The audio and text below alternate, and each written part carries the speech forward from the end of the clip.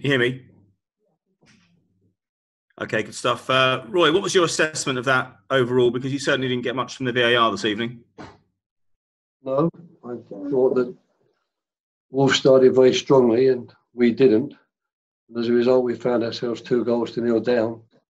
But I thought we rallied very well. At the end of the first half, we were playing a much better football, and certainly the game had evened out considerably. And I thought all through the second half, until the sending off, we were really asking a lot of questions and working very, very hard to try and get ourselves back in the game. But unfortunately, we didn't profit from any mistakes from the Wolves' defence. They were very solid and they certainly didn't give us anything.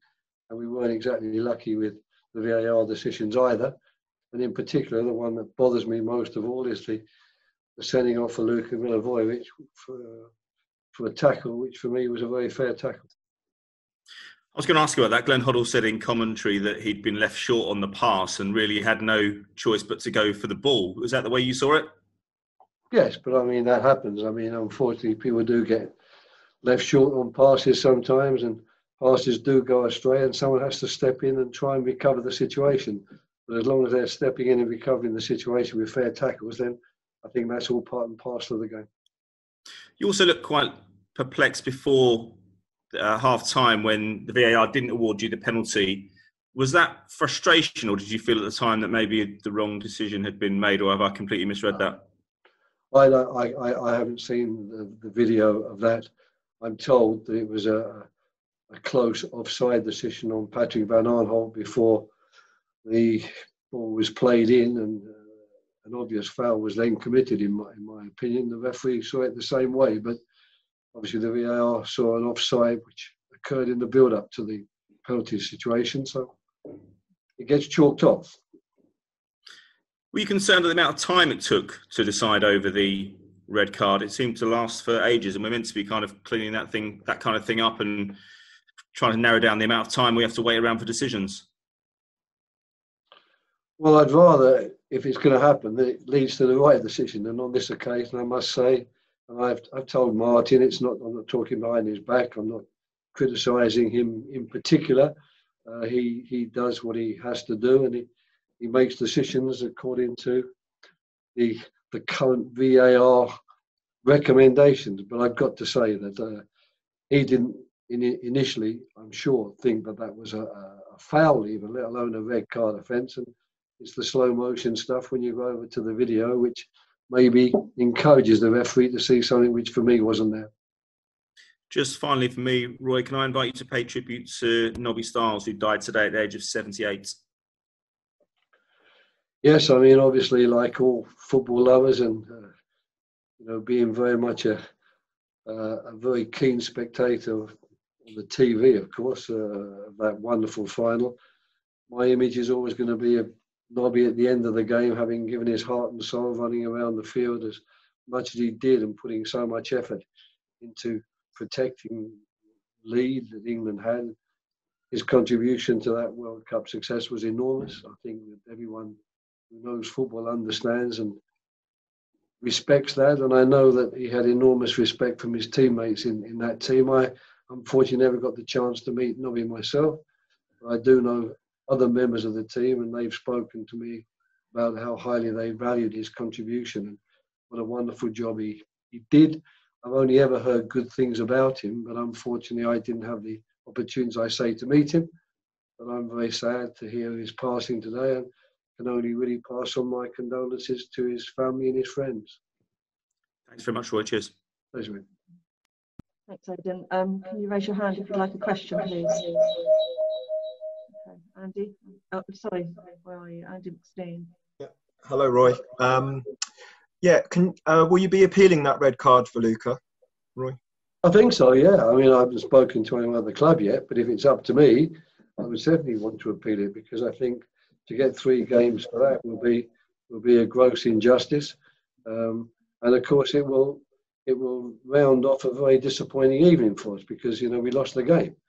I don't know that I would be quite as disappointed with what we did in the 65, 70 minutes had we finished with 11 men and could look forward to picking a similar team perhaps for the next games, but to face the prospect of losing Luca for 3 games for something which I really do not agree with, that's going to make this evening a much tougher pill to swallow. Of course, you've seen it on video replays. You're not just talking from when you saw it in the game, of course, just for housekeeping. In the game, to be perfect, I didn't notice it at all. No, I mean, it certainly wasn't the sort of foul or the sort of situation in the game that would make you jump up and think that's a terrible challenge and that's a red card. The ball went away thanks to the fact that Luca won the ball and it moved further forward. And I was following the ball, of course, to see how we were going to defend the next situation. And I was very surprised when I looked up and saw that Coutinho was on the ground. The next thing, the referee was heading for the monitor. Okay, so sorry, just to clarify, you didn't watch it on the video yet. You just I watched it on the video. Oh, okay, sorry. Oh, absolutely, watched it on the video. Yeah, sorry. Yeah. Watched it on the video. I didn't, as I just said, in my opinion, it was a fair challenge. Okay, and just final from me, Roy. Thanks for your time. Nathaniel and Patrick both played 90 minutes today. Just a word on them. Obviously, Patrick's first game since Man United, and of course Nathaniel first 90 minutes for quite a while as well. Yeah, I thought they dealt with the situation reasonably well. I think, like the team, we grew into the game. We handicapped ourselves with the performance in the first 20 minutes, especially 1 or 2 of the mistakes we were making out there, which unfortunately led to them scoring 2 goals. But after that, I thought that we got stronger and stronger, and I think those 2 got stronger too. Thank you, Roy. Thank you, Joe. Thank you. Are there any other questions from the Roy, Roy, should Zaha have a penalty in that second half, do you think? Yeah, I've seen the video of that. I mean, obviously at the time it's difficult to tell from the touchline. It would be a video situation. That would definitely have been a one for VAR, but on that occasion the referee decided, or VA decided, not to look into it. But I think that was a potential penalty. Yeah, because I think the player does catch Wilf's ankle. Wilf himself, of course, thinks it was a penalty. But the bottom line is this: when you go 2-0 down in any game, especially at this level of football, it's always going to be hard to get back in it. And all I can say is that I think the players today, they did their very level best to get back in it. And I thought they worked very hard in the second half and played some very good football in the second half. But it was never going to be easy, because we were relying perhaps on something like a penalty being given for the situation that you mentioned, or a little bit of fortune, or them maybe making the sort of mistake that we made to give them their second goal. Thanks, Roy. Okay, we'll just take one more if there's one more from Nate. Who's Nate. Hi, Roy. I just wanted to bring back to the penalty that got taken away. It seems like that there needs to be more instant communication with VAR, because it seemed very harsh to have Andros Townsend waiting on the spot to see if he can take his kick or not. What are your thoughts on the communication between VAR and the pitch? Yeah, I don't have strong opinions on that. I have strong opinions on quite a few things. Whether I have strong opinions on that, I presume that they have, if they're going to make those decisions, which are often quite tricky decisions and often reliant upon a very small margin for an offside, for example, yes or no. I suppose they need to take the time it takes. But it's a little bit difficult, in real time.